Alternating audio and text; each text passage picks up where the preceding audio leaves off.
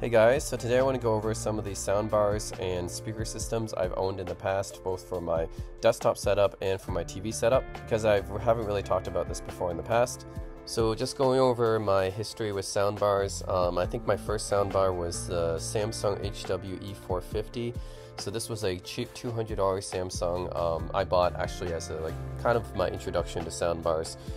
It's a nice space-saving soundbar. It looks pretty decent. I mounted it on my wall and came with a wireless subwoofer attached, and yeah, I mean, it had Bluetooth and everything, so it was the virtual surround thing as well. So yeah, it was pretty decent, I guess, for the price. I mean, it wasn't too expensive or anything. Obviously, it wasn't the best sounding soundbar I've heard or the best sounding speaker I've heard, but I mean, it was decent for the price. And I remember I hosted a lot of house parties back then at my San Francisco apartment, and this soundbar was key to all of those house parties because, you know, everyone knows at a house party you got to have the music going, and this soundbar really fulfilled its role in there. So definitely put it to good use. So yeah, I think I had that soundbar roughly from 2013 to 2015. So yeah, I put that one to good use, so I used it a lot. And then my next soundbar after that came as basically an upgrade for that one, which was the Klipsch R4B. So Klipsch is, I think, an upgrade in sound quality over Samsung in general. So I decided to get the R4B. I think it cost about $400 at the time. It just came out actually in 2015, and I bought it in 2016. And I used it for only about a year because I actually replaced it with a 2.1 speaker system, which was the Klipsch Pro Media 2.1 system after that. But I mean, the R4B was pretty good. It's a nice upgrade over my Samsung soundbar. So it's again another 2.1 system, has just two front firing speakers and a wireless subwoofer. So yeah, your typical, I would say, entry-level soundbar package, but it's just a little bit of a slight upgrade over the Samsung. It's not like a huge upgrade, it's a slight upgrade. So it sounded a little bit better, but it wasn't like, you know, a massive jump or anything. I think that's why I ended up just switching to the Klipsch Pro Media 2.1 after that. So yeah, when I was in Korea back in 2015, I did want to upgrade to a nicer sounding speaker system than my laptop speakers. So I bought the Creative T4W wireless system. So basically this is a 2.1 system, and it was, I guess, pretty decent. It cost, I think, $300 US at the time, which I remember in Korea it was actually more expensive. And the guy that sold me this setup kept telling me, oh, it's really, really expensive, right? So anyways, I really wanted it though because, you know, I was a huge fan of Creative stuff. I already had like the Creative Sound Blaster Roar 2 Bluetooth speaker, so that was I was really satisfied with that, and I've owned a lot of Creative products before as well. I think I had the Sound Blaster E5 USB DAC as well. So I wanted to keep sticking to Creative stuff. So I bought the T4W 2.1 satellite subwoofer system. Basically, it just has two small desktop speakers and a subwoofer, and it has a central control unit which you can use to up the volume. You can plug in an aux cable from external source, or you can use Bluetooth, which is why it's called the T4 wireless. So the speakers itself is actually not wireless. It's connected to each other in the subwoofer, but the wireless actually just means it's able to be used with Bluetooth. So this was my main speaker system when I was living in Korea. So 2015, 2016, mostly had this setup. And yeah, I don't think I have any kind of video or anything showing off the sound or anything, but I do remember this sounding pretty okay. I mean, not great, because you can see the size of the speakers is not that big. Subwoofer is pretty decently sized though, but the speakers itself not that big. So yeah, it's just okay, I think, for the sound. Because yeah, there's only so much you can do with those types of really small speakers. But obviously a huge upgrade over my laptop speakers. And I upgraded that to the Klipsch Pro Media 2.1 speaker system in 2016 when it came back to San Francisco. And this actually costs less than that Creative T4W. I think this costs only about $150 US. So yeah, I mean, Klipsch stuff is usually on sale, so I managed to get this one fairly cheap. But this one, it's very, very powerful. I think it outputs up to 200 watts of peak power. That's a lot. And it's a THX certified. So yeah, you know that it's basically a very good speaker system for the money, actually, and can get very loud for the size. So I actually really enjoyed using this so much so that it ended up being my main TV speakers as well, replacing my Klipsch R4B, like I mentioned. But initially this was my desktop speaker system. The reason why I replaced my Creative T4Ws actually is because when I brought back my Creative T4Ws, I think I kind of ruined it because the power requirements from Korea to the US were different.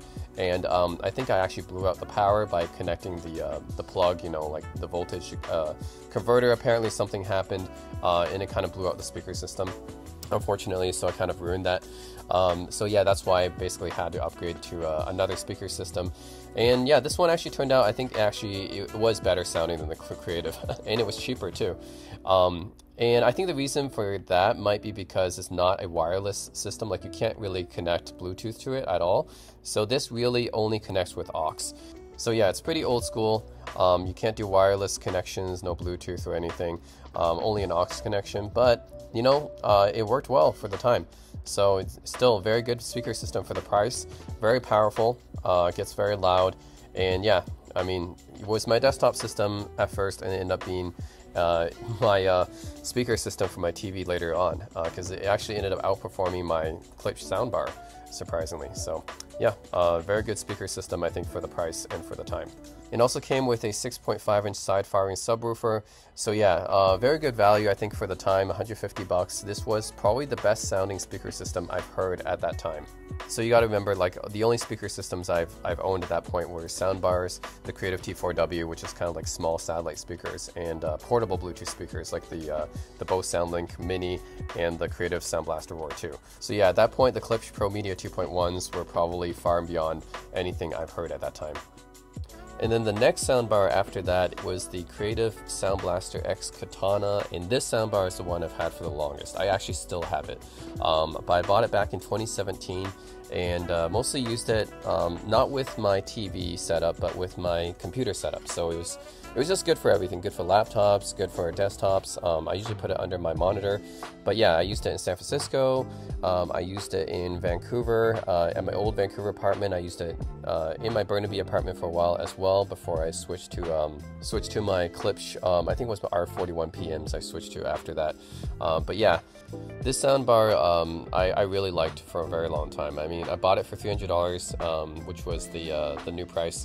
And basically, like, this soundbar sounded a lot bigger than its actual size. Like, it's not the biggest soundbar, it's actually a very compact soundbar, because it's actually meant to go under your monitor. So it's not actually meant for a TV at all, although you could use it with a TV. It was actually advertised as a gaming soundbar, like for your PC, kind of like the Razer Leviathan. So yeah, when I got this, I basically just used it with my gaming computer, with my Alienware at the time, and continued using it with my gaming computer, the CyberPower PC later. So yeah, what's great about the soundbar is, first of all, it has 4 drivers inside the soundbar itself. It's got 2 tweeters inside the soundbar, and it's got 2 up-firing mid-bass drivers, which is really cool. I didn't see the up-firing ones before in a soundbar this size. And it's got a subwoofer too, but it's not wireless, it's actually connected to the soundbar. But yeah, this is not too expensive, 300 bucks, and doesn't take up much space on my desk. You just put it on your desk, and then for a very long time it satisfied me, right? When I was like playing games or whatever, the thing can actually get really loud. It's rated at 75 watts RMS, but I remember never turning this thing past 30 on the volume because it can get like really loud. So I think I only max it out at like maybe 30 volume. It's just, this soundbar sounds so much bigger than its size would suggest. And it's got so many features inside of it. I mean, it comes with a USB DAC, obviously, because you can connect it to your computer. And it has virtual 7.1 surround mode. Again, just like most other soundbars, but this one is for your desktop setup. Has optical input, has Bluetooth input, and of course the USB input as well, and an aux input. And yeah, it's just got so many features, so many different inputs. I mean, even you could use it with your TV if you wanted to, since it has the optical input. Or you can just use that as a Bluetooth speaker, since it has Bluetooth. So yeah, just all in all, very, very versatile speaker. I've done an unboxing of it. I've done demos of this speaker in action before. So yeah, it's obviously still not comparable to a dedicated, bookshelf speaker setup. That's why I moved to a bookshelf speaker setup after this. But, for a very long time, this was my main computer speaker, and it really did satisfy me for like a good 3 or 4 years maybe. Yeah, so for 3 or 4 years, I mean, this was just good enough for me. I mean, it sounded good, it had a lot of features, and yeah, it looked pretty nice actually on my desktop, because they do model it, they call it the katana because they model it after the Japanese sword, so it looks pretty sleek actually and compact. So yeah, anyways, this was my main soundbar for a good 4 years, I think.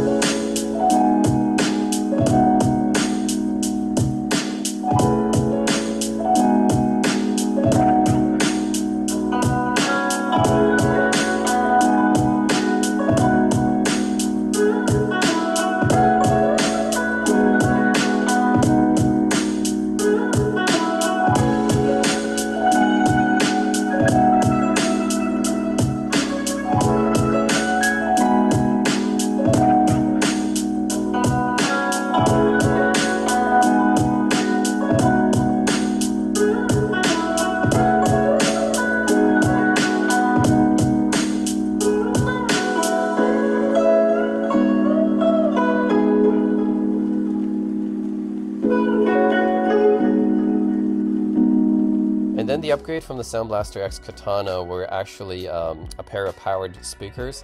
So the Klipsch R41PMs, these were the ones that I upgraded to from the Sound Blaster X's. And I think compared to the Creative Sound Blaster X, it's not quite as powerful in terms of the pure power, but it does provide better stereo separation, of course, because it's two physically separate speakers. And I think it was overall probably an upgrade except for the bass, because these are just 2.0 speakers. There's no subwoofer attached to it. I don't think I got a subwoofer with these speakers. So yeah, the subwoofer for the Creative Sound Blaster was still better. Of course, it had better bass response because of that. But I think in terms of the highs and the mids, I think the R41PM was probably an upgrade, even though it wasn't, like, in terms of pure power, it wasn't as powerful as the Creative Sound Blasters were. But overall, I thought it was a decent upgrade. So yeah, the specs on this one: 1-inch aluminum LTS tweeters, 90 by 90 square Track6 horns. That's a Klipsch signature technology that they always use on everything. Bass reflex rear firing port, of course, 4-inch IMG woofers, and yeah, I mean, it's powered, so it has a built-in amp. So at this time, I wasn't like going crazy buying these different amps and bookshelf speakers at that time. This was probably the last set of speakers I had before I kind of went crazy and started buying all these different bookshelf speakers and amps and stuff like that. But yeah, this one actually had a lot of features inside of it, and this only costed like $150, I think. So it really wasn't that expensive, but it did have a lot of features, and it looked really good, right? It looks really vintage and stuff, but also has integrated phono preamp, so I don't need to buy a separate phono preamp. I can just connect my turntable to it. You can use your phone or whatever to stream Bluetooth to it, so it supports Bluetooth. And it has analog RCA in, so if you have anything analog connection, you can also connect it, and it has USB input as well. So this thing has a lot of different features, and it's not that expensive. So I think that's why I went for this. And yeah, I found, like, overall, I think the sound quality was probably an upgrade over the Sound Blaster in terms of actual, like, detail and clarity. But the bass and the pure power was still not as much as my Sound Blaster X Katana. So I think that's why I still ended up keeping my Creative Sound Blaster X Katana. And I think it's still like a nice little compact sound bar, I guess, for simple setups. So, but yeah, I think this ended up being my last pair of speakers before I kind of went crazy and started buying all these really expensive stuff, which you can see in my previous videos about comparing different bookshelf speakers. I kind of went crazy with that.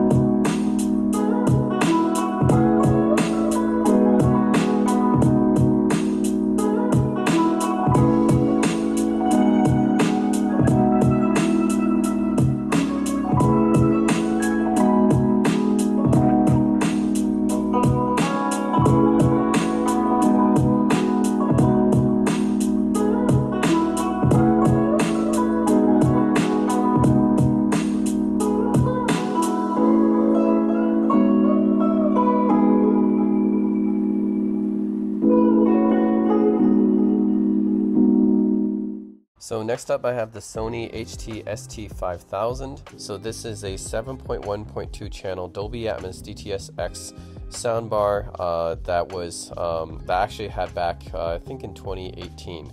So this was released maybe like 5 years ago. It was quite expensive.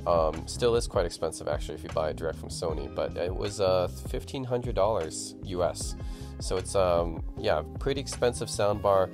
But yeah, this thing was, it was massive. Like, I think this might have been the biggest, definitely the biggest soundbar I've ever owned. It's just a massive soundbar, and the subwoofer is also pretty massive as well. So yeah, just to go over it, basically, just like all Sony products, it's very well made, and it looks very industrial looking. I think that's what Sony is going for with a lot of their products, but you can tell it has a very premium feel to it, and it's very heavy, and it's very large. So what's special about the soundbar, other than the fact that it's pretty expensive, that's actually pretty normal for a high-end Sony product though. Yeah, Sony makes a lot of high-end audio products, and they're definitely not cheap. But this soundbar in particular, it's very powerful. So first it has 7.1.2 channel, like I said, it's Dolby Atmos DTS-X, so it has 2 up-firing drivers in addition to 7 speakers in the front. So yes, 7 speakers in the front and then 2 up-firing. And then the 0.1, of course, is a subwoofer. So yeah, you got a total of 10 speakers, right? 7 speakers, front firing in the soundbar, and then 2 up firing, and then 1 for the sub. So a total 10 speakers as part of this package, which is that's a lot of speakers. So this soundbar actually, while it's not exactly going to give you like the type of soundstage you'll get from a discrete setup, it can come pretty close just because of how many speakers it packs in. So it's quite a bit of speakers. Also, the power output is 800 watts. Yes, 800 watts. So it tells you just how powerful this soundbar is. It might be one of the most powerful soundbars I've ever seen. Like, I really don't know. Like, there's a Creative X5 Sonic Carrier, I think, which is also really, really powerful. Some of the Nakamichi soundbars, I think, can be pretty powerful as well. But yeah, 800 watts of power, that's quite a bit. And because of that, I don't think I've ever needed to run this soundbar at full volume. It's loud enough for pretty much any space, whether it be like you're living in a big room or a small apartment. It doesn't matter. Like, you'll never really be able to use the full limit of the soundbar because it's just ridiculously powerful. So it has 7.1.2 S-Force Pro front surround technology, which is a virtual surround sound technology that combines DSP with wavefront technology to emulate a natural three-dimensional sound field. So apparently, I guess this is supposed to make it sound like a discrete setup, even though, you know, it's not, but it's trying to use like some kind of DSP trickery to fool you into thinking it's a virtual surround tech. So that's the thing. It's not like, it doesn't have any rear speakers and it doesn't have any side speakers. So it's not true surround, but it's trying to fool you into thinking that with DSP technology. And of course, the Dolby Atmos stuff is just like with all the other Dolby Atmos at home. So true Dolby Atmos is actually mounting speakers on your ceiling. But since most people can't really do that or aren't willing to do that, basically Dolby Atmos enabled subwoofers or speakers, they just have an up-firing speaker that bounces off the ceiling basically to try to emulate or simulate the effect of a ceiling speaker. So that's what the 2 side up-firing speakers are trying to do in this 7.1.2. So yeah, that's the case for a lot of these Dolby Atmos at home products, is they really try to simulate the speaker coming down from the ceiling by bouncing it off the ceiling. So yeah, so it supports both Dolby Atmos and DTS-X, and it has 3 HDCP 2.2 compatible HDMI inputs, 1 HDMI ARC output. It also has an optical input and an aux input and a USB connection. It uses this Sony proprietary technology, S-Master HX, digital sound enhancement engine DSE-HX. That's Sony proprietary technologies to reduce distortion. And DSE is basically similar to, I think, Creative's X5 crystallizer technology. It tries to, like, what they say is try to replace lost harmonics, restoring audio signal to, like, it's basically trying to upscale things to a high res I'm not sure like how well it works. You know, you can't really replace something that was never there. So yeah, I'm not sure how DSE, HX, and X5 crystallizer works, but yeah, these technologies basically try to essentially trying to turn your lossy files into lossless files. I don't know how that works. And then Clear Audio Plus, which is a kind of like a dialogue adjustment to make dialogues more clear, I guess, if you're watching movies. And then it has a bunch of wireless codecs. So in addition to 82p and AAC and SBC, it has LDAC, which is a Sony Bluetooth codec, which is a good thing because LDAC is pretty much the highest bitrate Bluetooth codec that you'll find on consumer products. So it's a Sony product, so of course they should support LDAC, but no support for the competitor, which is aptX. It also has support for all your standard DTS and Dolby Atmos formats, so Dolby formats. So you have True HD support, Digital Plus, Dolby Digital, DTS HD, Master Audio, DTS:X has support for all of that. Also passes through HDR, so actually I don't know if it specifically supports Dolby Vision or HDR10 Plus, but definitely at least HDR10 it should support. And then it has a bunch of streaming technologies built in because it has Chromecast built in, which is nice. You just tap the cast button and then you can use Chromecast to stream your things from your phone or your laptop. And then Spotify Connect, so if you have Spotify, you can connect it to it. That's nice. So yeah, this is a really, really powerful soundbar device, and I used it actually in my Vancouver apartment. I lived in just like a one-room apartment at the time, and I remember this thing was so massive, like it basically took up the entire desk. And yeah, like it was so overkill for my setup, right? I only had one desk, and this thing just took up the entire length of the desk. And but it was powerful, and it was really good for watching movies. I think I would use my Panasonic UB820 Blu-ray player, Ultra Blu-ray player with it, and yeah, that was almost too loud. I think that would actually wake up my roommates. But then playing games through it, listening to music through it, obviously was a delight. As far as non-discrete setups go, as far as soundbar setups go, this is probably one of the most powerful that you can get. So yeah, that's the Sony HTST5000. I did a video on it before, but really didn't talk too much about it, so I want to go over it. And I'm playing Blade Runner, so you can hear the sound coming out of it. Have the volume on about 22 right now, the subwoofer on 10. So hopefully you can hear the music from it.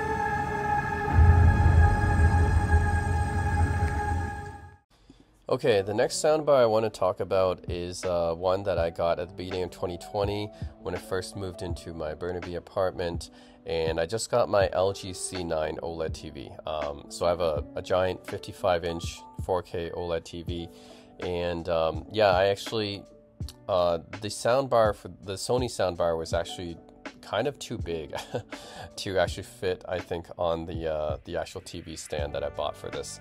So I decided to get another soundbar, and this one is actually a little bit cheaper, but still fairly expensive, I would say, like if you're talking about MSRP. So this is the LG SL10YG. MSRP for this soundbar was $1,300 US, so it's still quite an expensive soundbar, but I didn't pay full price for this. Just like with the Sony, I think I only paid $1,000 for the Sony, which is still expensive, but it's better than the $1,500 MSRP.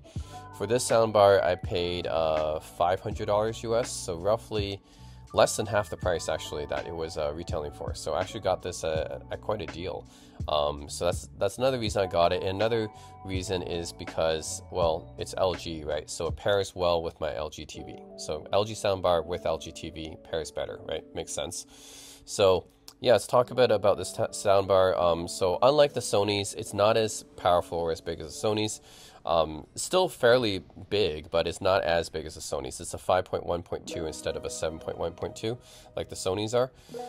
So yeah, this one only has a total of 5 speakers on the front, and it has 2 up-firing speakers, again, because of the Dolby Atmos, and again, it's trying to duplicate the effect of having speakers on your ceiling by firing upwards at the ceiling and bouncing it off to kind of recreate that ceiling effect. And then it's trying to use virtual surround technology, just like the Sony. I mean, basically all the high-end soundbars do this nowadays.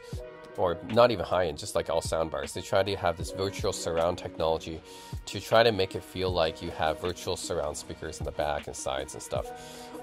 So yeah, this is like obviously not going to replace an actual discrete like setup where you have surround speakers on the side and back, but it is trying to give that effect virtually with DSP technology. So it is trying to make you feel like it, although it's obviously not quite as convincing as having actual speakers there. However, LG actually sells a separate wireless surround sound kit that includes 2 surround speakers for the rear, and I actually bought these as well. So these, I paid about $120 US for them, but basically they connect wirelessly with the soundbar. So basically you plug in like this external, I'm not sure what to call it, some kind of processor, I guess. You connect that, and then you hook that up to the rear speaker kit, and then it'll connect wirelessly to the soundbar. And these surround speakers are fine. I mean, they're not great or anything, but they'll give you like definitely better presence, right, than the virtual surround for sure, because they're actually physical speakers. They're 70 watts each, I believe. And they're fairly small and light, so they're not going to be like really powerful or anything like that, but they're just weird speakers, so you don't really need them to be like really powerful anyways. So they're just there to add like ambient effects and stuff like that, and for that, I mean, they're fine.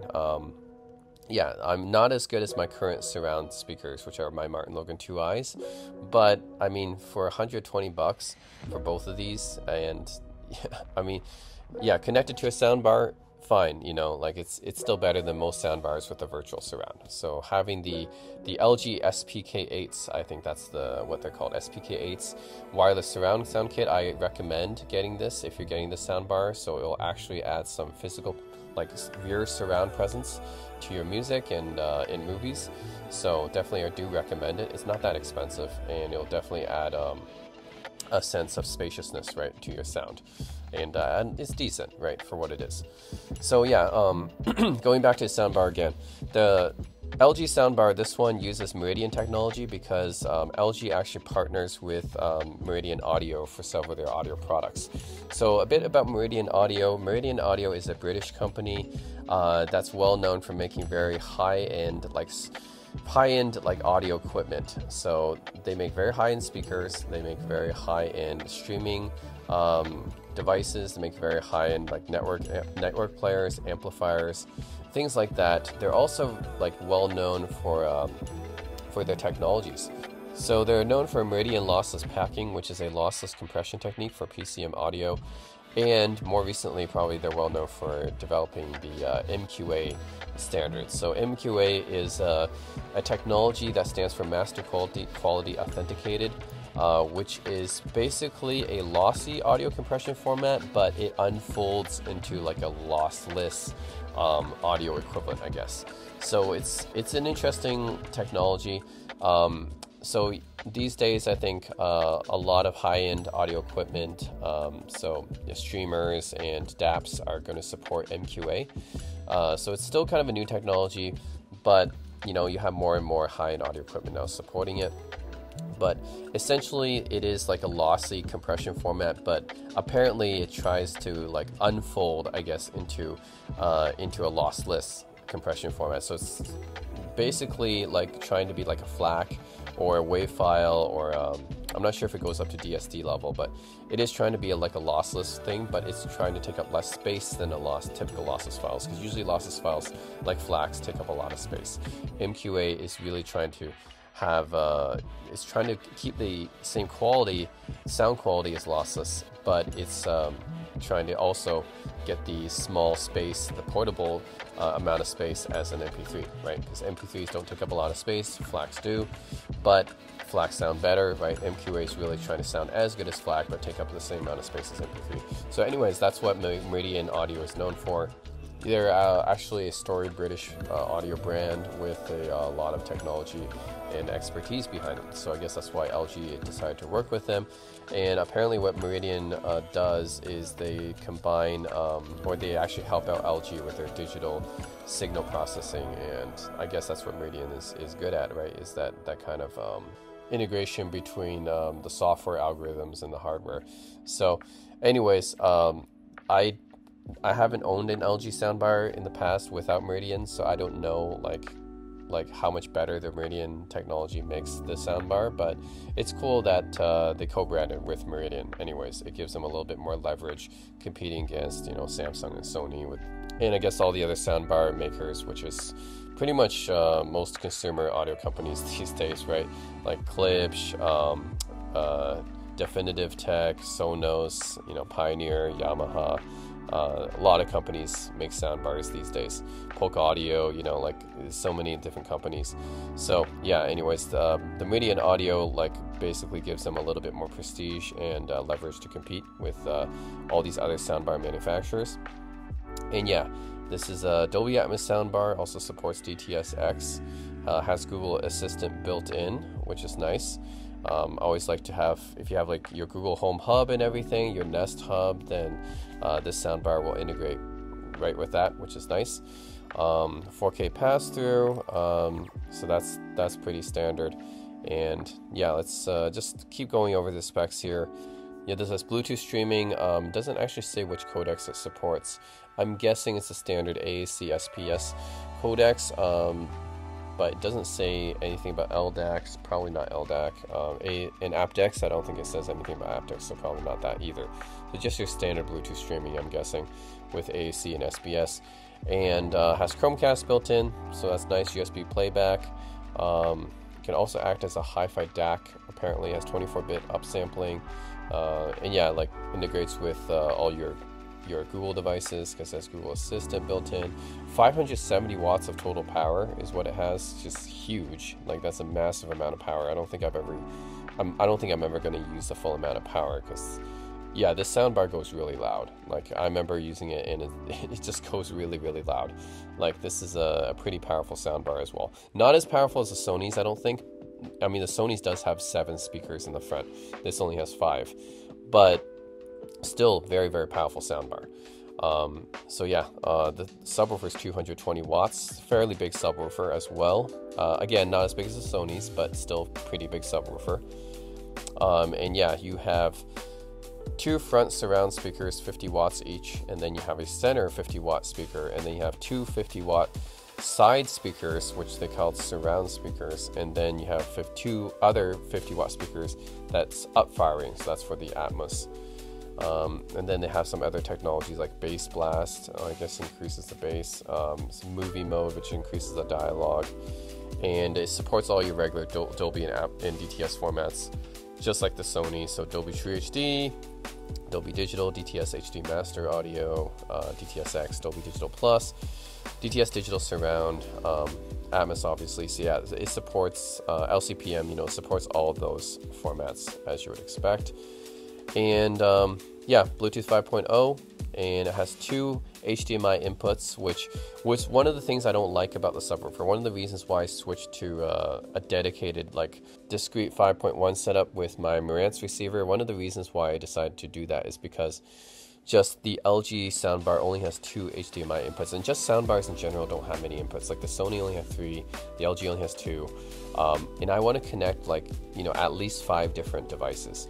So yeah, and unless you get like an HDMI switcher, which I don't like to get, it's just the soundbar just doesn't have enough inputs. So that's one of the issues with soundbars, I find. So yeah, this soundbar is pretty good. It sounds pretty good, pretty nice, and so does the Sony. The Sony and the LG soundbars, these two soundbars have sounded probably, like, for me, like soundbars, you know, obviously still lag behind discrete setups, like 5.1 and 7.1 setups, but these two soundbars sound pretty good in my opinion. Still pretty good.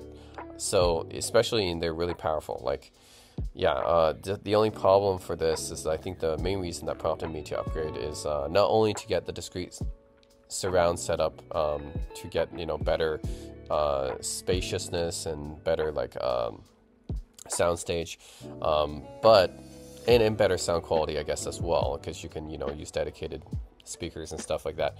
But also because I want to use a receiver, then I can plug in more of my devices, because yeah, I have at least 5 devices I need to plug in at any time, and this LG soundbar only has 2 inputs. That's the thing I don't like about it. Even the Sony had 3, right? This LG one only had 2. It also has an optical input, and it has HDMI to HDCP 2.2 out. So, you know, that's pretty much what you expect these days. And yeah, that's it, pretty much it about this soundbar. I think overall the Sonys are more powerful, and sound quality wise I think the Sonys may have been a little bit better, but the LG is still pretty good. Yeah, so the LG and the Meridian technology or whatever they use, still pretty good. And I think the main reason why I got rid of it is just mainly I want to have a receiver where I can put a whole bunch of my inputs in, and plus, you know, I want to get like a discrete setup where I can actually feel, you know, the impact of different speakers, like from different positions, right? That's not something you can really do with the soundbar. Soundbar is always going to be, the speaker's always going to be the same position. It's not going to be that far apart, just the nature of a soundbar. Even though the soundbar is pretty, these two soundbars are pretty wide soundbars, but even still, right, you don't get as much of a soundstage, or imaging is not as good as with a discrete setup. So yeah, but you know, that said, the SL10YG and the Sony HTST 5000 are still both really good soundbars. Really expensive, but hey, you can actually find them online fairly cheap now, as these are actually fairly old. So yeah, the LG is at least like 3 years old, and the Sony is like 5 years old now. So they're fairly old now, so you can get them, yeah, probably much cheaper online. But I also highly recommend, if you buy the soundbar, get the SPK8 wireless surround rear speaker kit. That will actually add some nice, you know, actual discrete type of technology to the mix and to the setup. So it's not like a fully discrete setup. It'll add definitely more presence, and you'll actually feel the sound coming from behind you.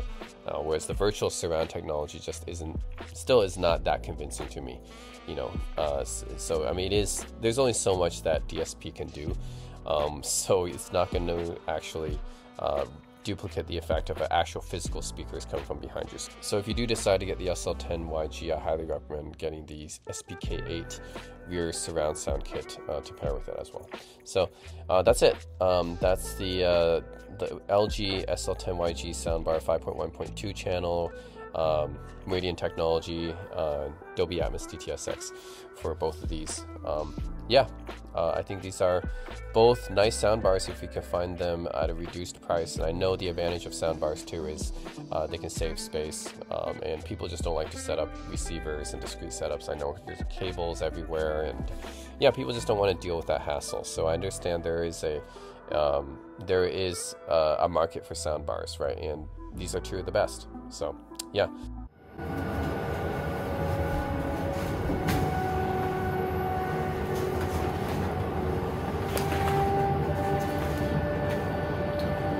Alright, this is Jedi Fallen Order. I have everything turned up to high, but not ultra right now, to keep the frame rates a little bit smoother, but everything else is turned up. I have all the other settings turned off. and it's at 4K HDR. That's all been turned on. Watch out, BD.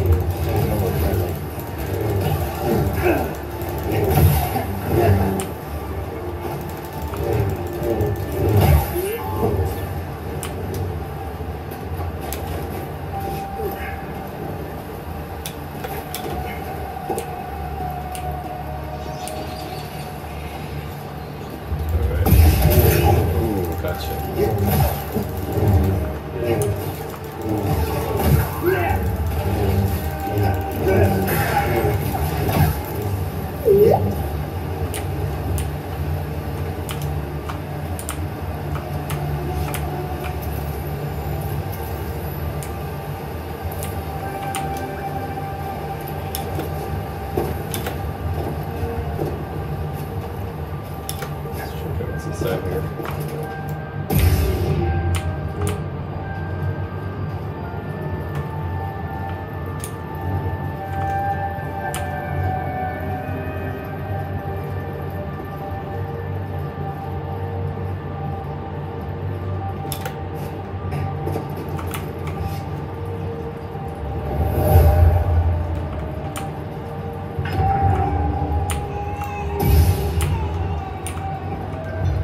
Mother used this fabric to keep her child warm. He wanted to run from something.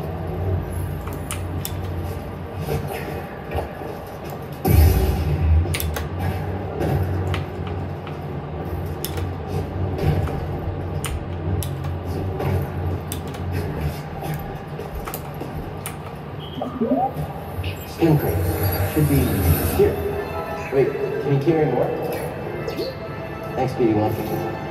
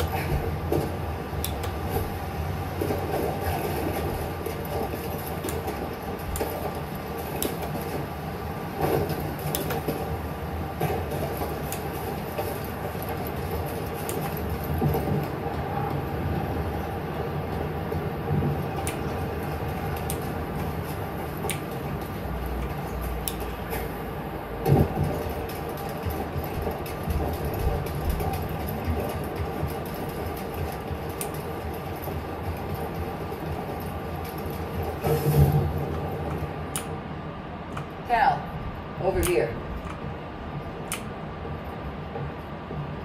You did good work on the now. The more information we gather on Cordova and Zephyr, the closer we'll get to stopping the Empire. Hang on.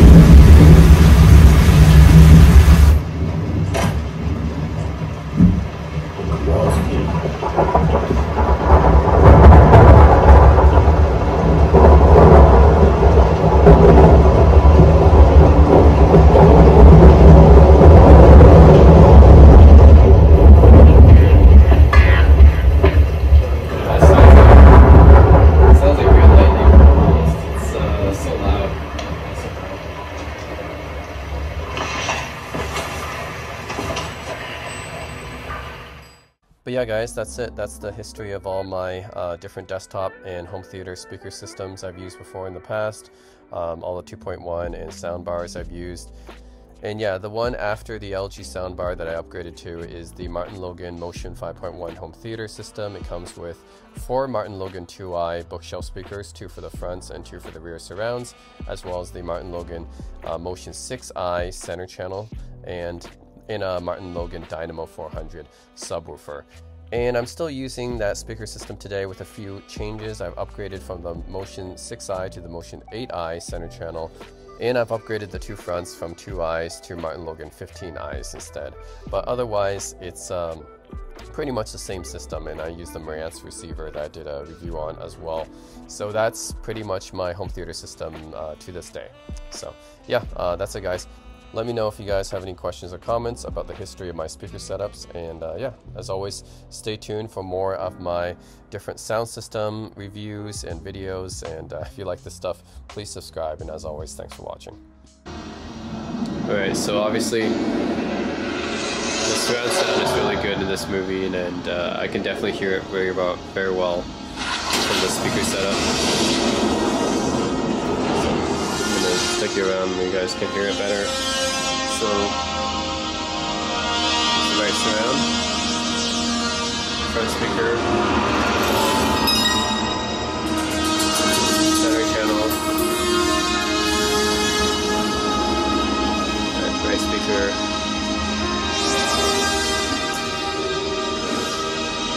left surround.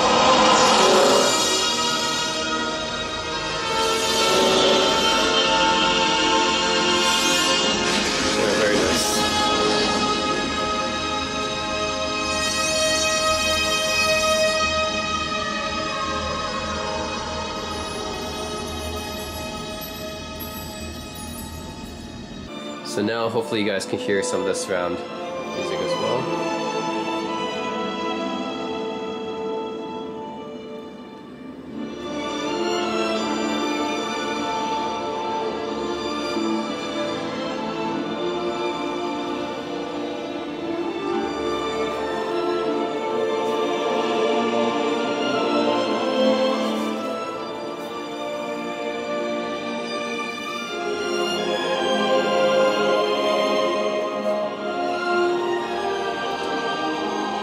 So you guys can hear the full 5.1 surround, Dolby Digital Live, but this game natively supports 5.1 anyways, so it's pretty nice. Alright, actually I believe I played this part in my living room PC demo as well, but we can now hear it using my new setup.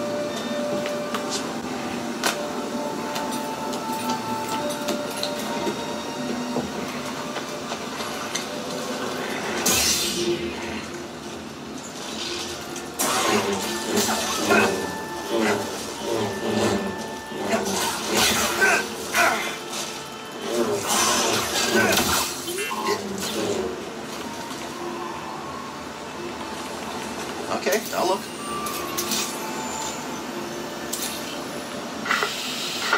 Cal, can you hear me? The Empire. They found Zeppo. If they were following the Mantis, we would have been swarmed already. Could they be looking for the tubes? Let's hope not. Just got our comms working. I'll try the same workaround to crack into theirs.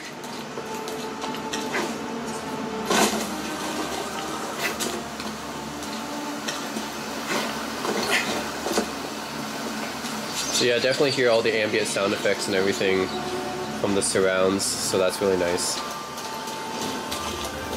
Oh shoot, forgot about this guy. The ambushes me.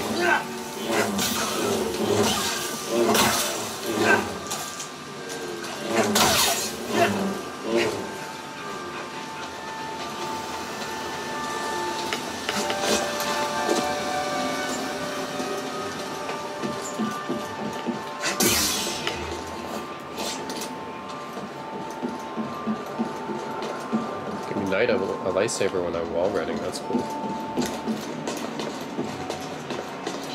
I'll never get over the fact that this guy looks like Tom Holland from Spider-Man, but it's like he was born to play the Star Wars role too.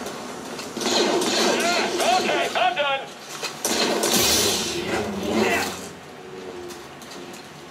You wanna fight me? Oh, you want to fight me? Pressure on him. Hit the Jedi.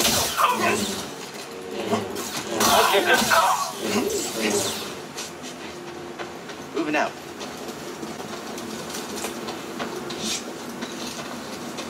Okay. The wind's picked up from the north. I wonder what the scanners picked up earlier. That is odd. Keep an eye out. And of course, whenever I shift my perspective, the sound also changes in that direction as well. So that's pretty cool. I mean, it sounds like it makes sense in that, you know, it should be, shouldn't be that surprising, but for me, I've played games mostly in stereo, you know, on a computer monitor. So having to play on a home theater system with a TV like this and everything is just a really nice experience. Like, I'm just used to playing games most of my life on a, you know, just a regular computer monitor, and then using laptop speakers or something like that, right?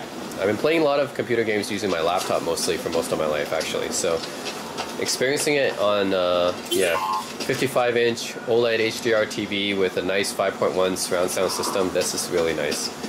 So Come here, BD1. great gaming experience. It's very theatrical, especially for a game like this, right?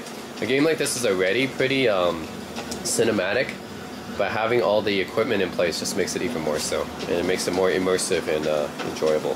So, yep, that's definitely it.